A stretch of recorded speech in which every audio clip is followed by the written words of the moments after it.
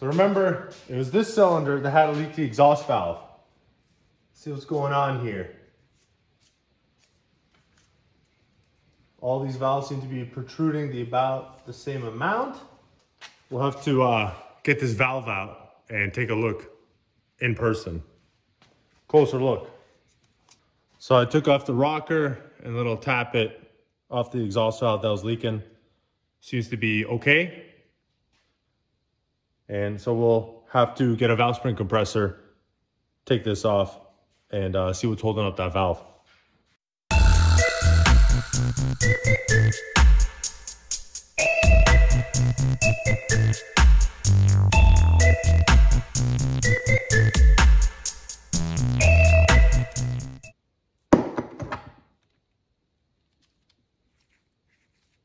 Inner, outer, so you have dual valve spring.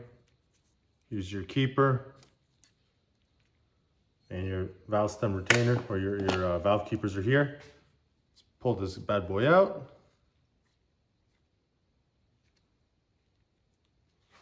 All right.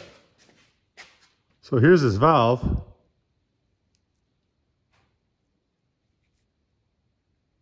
And a little bit of carbon deposits here. Nothing major.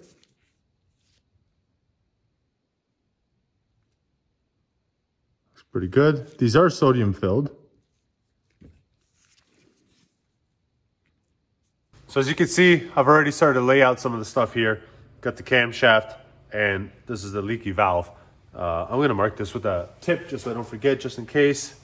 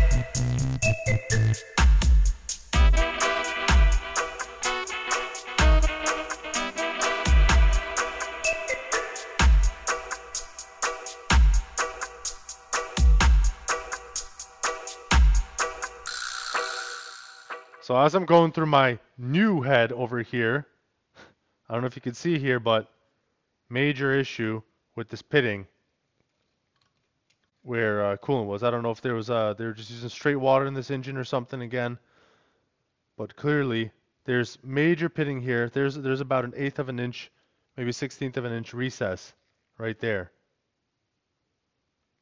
And where this part on the head sits on the block, the head gasket covers this, so it forces water to go from this side to this side, you know, underneath the head gasket. But now, since it's not completely flat, it's going to be pushing up a little bit. Is it a problem? Maybe, maybe not. This is what the head gasket looks like. So clearly you can see there's deformation in the gasket itself. Whether it'll seal well or not, well, clearly right there. Right there you can see that was being pushed up. And that sits on the head like so.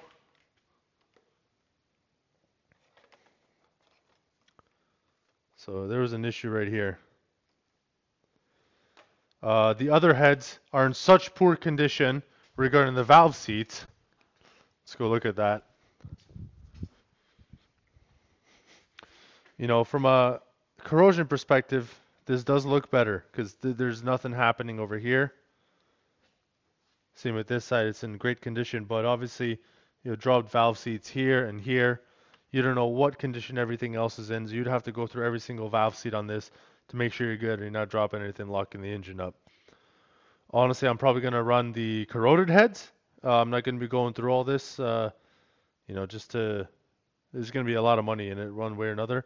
And every time I spend a single dollar on this M117 engine, I always consider you have a very good Low mile, 5.3 LS here, $350 for the whole engine, PCM, wiring harness, everything. Do you just take this, put it in here? I don't care about blasphemy. I care about reliability, maybe some fuel economy. This is still a lot of work to make it work with all the gauges. I don't know.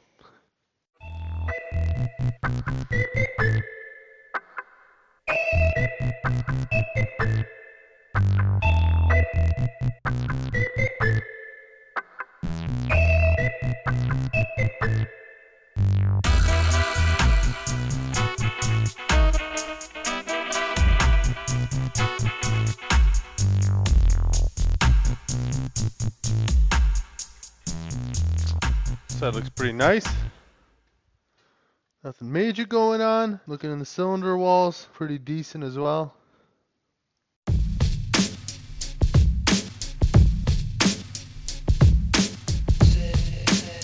So obviously I forgot to hit record. I took all the tappets off. Now let's get these valve springs off. And this is the left hand head. Front, rear, camshaft all laid out. Let's go.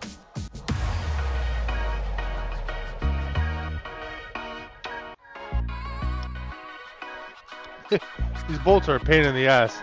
I really do think the only way you can actually get them in, you got to put these bolts in first before you put the valve springs on. That's dumb.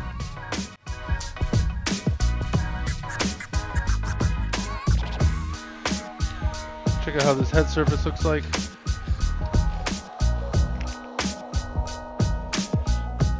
No issues here. All these valves look to be about the same. Like I said, all the compression was great on all these other cylinders.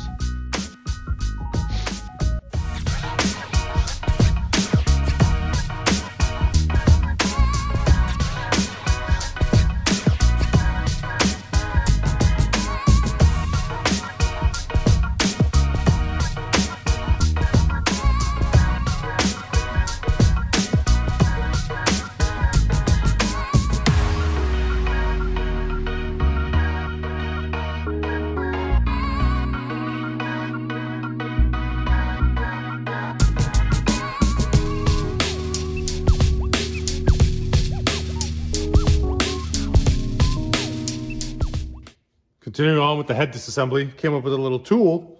Basically, it's a little, whatever, the 6 mil here that threads into this guy.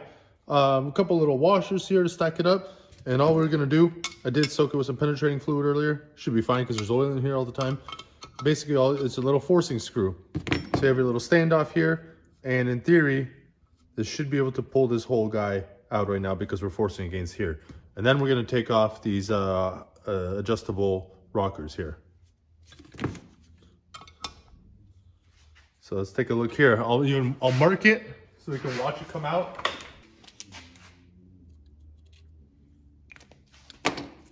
You can see that mark. Look at that. So I know they have special pullers, but it seems to be working, at least on this one, just fine. There we go. That's one pin. That's all there is to it. So here's a little tool. Just a little spacer, nut, bolt, long enough to thread in. That's it.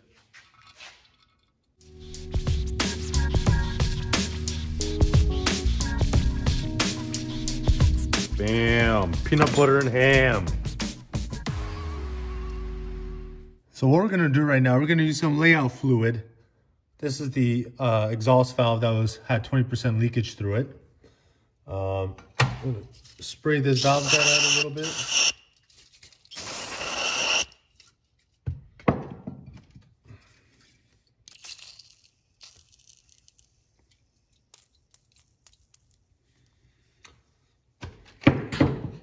There's nothing immediately that I could see other than, possibly this is not a good seal here for whatever reason. There's the valve seat itself, there might be a little bit of carbon here preventing it from seating all the way. There's actually quite a bit of carbon built up right here. So we're gonna put some layout fluid in here and just see if that, if this seat makes good contact. We're gonna be using some Dicam steel blue. Put some on the exhaust valve here.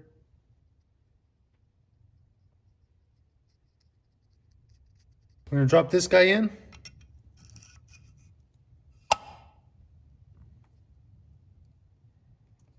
Pop it out and see if we get transfer.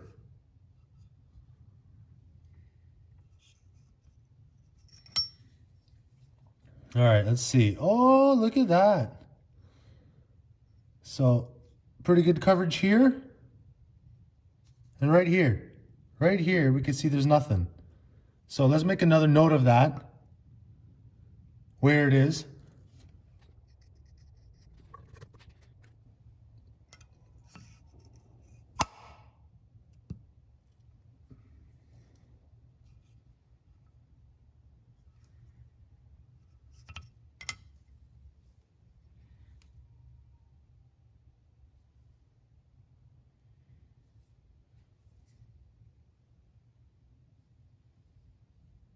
I'd say somewhere about here.